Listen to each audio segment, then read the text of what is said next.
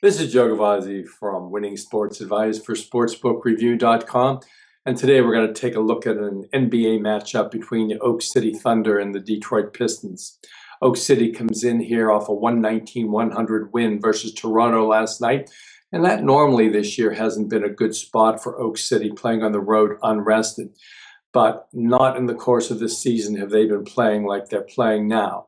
Before I can tell you that story, let's take a look at the Detroit Pistons, a team playing a little better than in recent seasons. At 39-35 straight up, they hold down the 8th spot of the Eastern Conference playoff queue with a comfortable 2.5-game lead against Chicago and Washington, a pair of teams against whom they hold the tiebreaker. So Detroit has a bit of wiggle room as they play against a quality opponent. That didn't work out too well for the Pistons last time, as they came away with a 112-95 loss to another good team, Atlanta, in their previous game. Oak City certainly qualifies as a good team, especially the way they're playing right now. They've captured 8 consecutive games, covering 8 of their last 11 against the spread.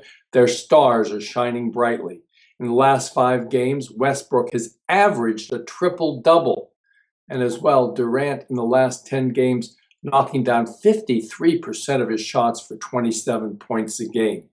All in all, Oak City certainly focusing on momentum as they enter the playoffs this year, not like some of the other teams, particularly in the West, where San Antonio and LA Clippers are resigned to being locked into their spots, and in the East, where a team like Cleveland is resting LeBron tonight.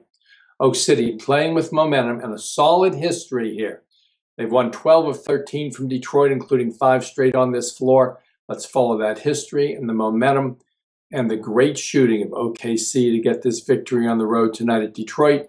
Oak City Thunder minus the 3 or 3.5 points, your selection for this game. This has been Joe Gavazzi from Winning Sports Advice for SportsbookReview.com. Until next time, good luck tonight.